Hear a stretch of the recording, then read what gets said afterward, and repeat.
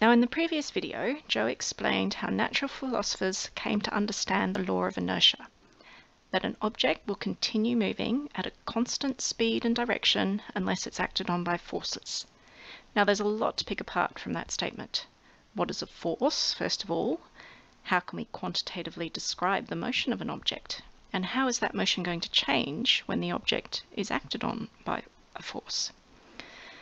So we're going to start by showing how the motion of a large complex object can be broken down into simpler parts. I want you to think about throwing a water balloon up into the air. The balloon goes up and down, and it probably spins around and it changes its shape a little.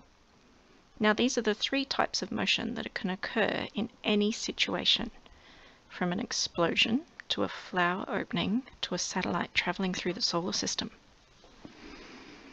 To completely describe the motion of the water balloon, we should specify exactly how each point of the balloon moves through space in time. For example, if we choose the knot of the balloon, it's going to follow some curly path that's going to be really difficult to write down an equation for.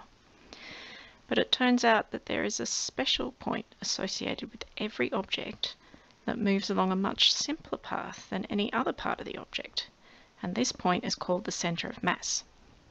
It is much simpler to describe how this center of mass moves through space.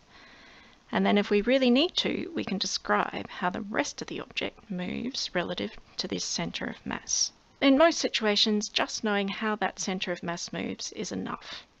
And what this means is that we just have to track how a single point moves in time.